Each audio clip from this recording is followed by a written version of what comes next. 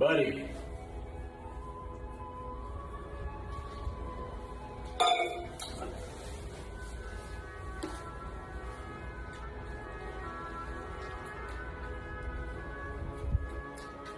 What's up, dude?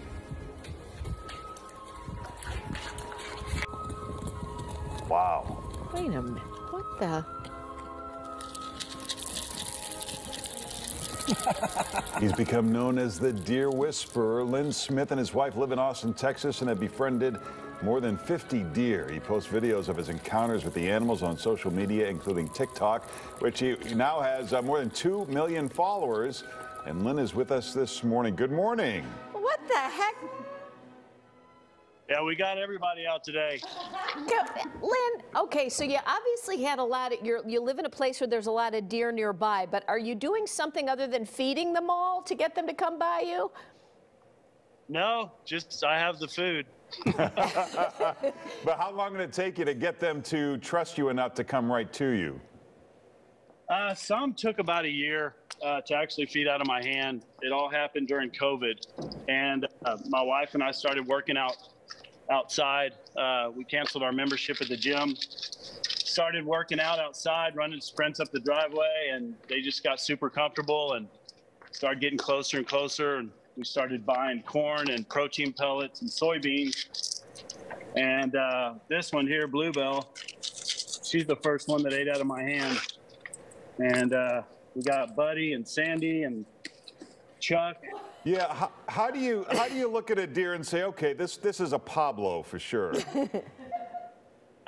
You know, it's when you're up close with the deer, they have, you know, their faces look different. They have scars, and their horns are different. Sure. 6 point, 8 point, 10 point. But when you're up close, you can tell them apart pretty easily. There's got to be a downside to having so many deer hanging around your property. What do your neighbors think of all that? Actually, the neighbors love them. There's a lot of people in the neighborhood that actually feed them as well. Huh. Is there a danger to doing that? Or no? Some people say it is, but look. Yeah.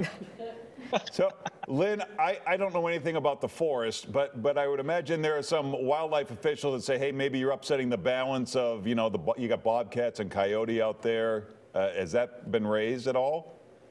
No, there's not that many coyotes and bobcats out here. There's a few. There's a high population of deer, though. There's a lot of deer. You keep feeding them, you're going to be a really high population of deer, and then what do? I'm going to have to get a second job. Well, and for those who are wondering, you are not, you know, employed in the animal industry at all. You have no training. What is your job, Lynn? I do equipment financing for small businesses. Yeah, so not exactly. I mean, have you always been an animal lover? Yeah, I have. But you never noticed that you had a real bond with the deer before now. You know, I think I just have a lot of food. Yeah. Is your wife as enthusiastic as you are? I'm not seeing her on the talk as much. The wife, she comes out and feeds them once in a while. Yeah. The deer, when other people come around, they act a little different. Oh, so this is mostly you. So you are really kind of a whisperer about this. I'm trying. And so you have kids? I didn't miss that. How old are they, and do they like this? We have 12, 13, and 14-year-olds, and they like it. I think they're a little upset that I have more followers than they do. Oh, yeah. That's what it's all about. Now, have you worked it out where you can get a dance routine going with the deer? Because that's big on the talk.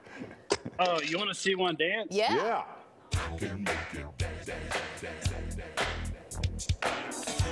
You go. Come on. She's not in the mood this morning. Not in the mood. Well, we all have those mornings. Wow.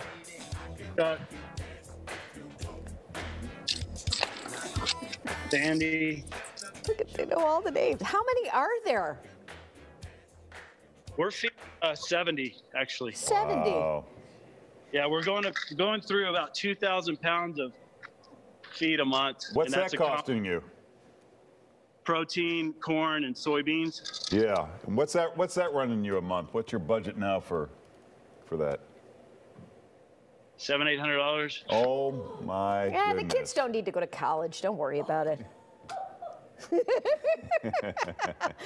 Are you worried about any of those bucks with the big antlers or the racks? That could really get you in the wrong spot, or when they wander through your house. I saw them wandering in your house. Yeah, I've got to be really careful. There's been a few times where they've gotten a little aggressive, but it's not bad. It's when they're all together super close. I've got to spread the feed out throughout the yard.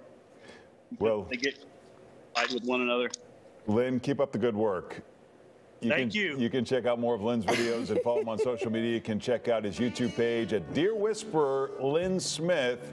Lynn, you're a very interesting cat, and it's been a pleasure talking to you. Thanks, Lynn. I appreciate it. Take care. Good luck to you. Oh, that guy's coming for him.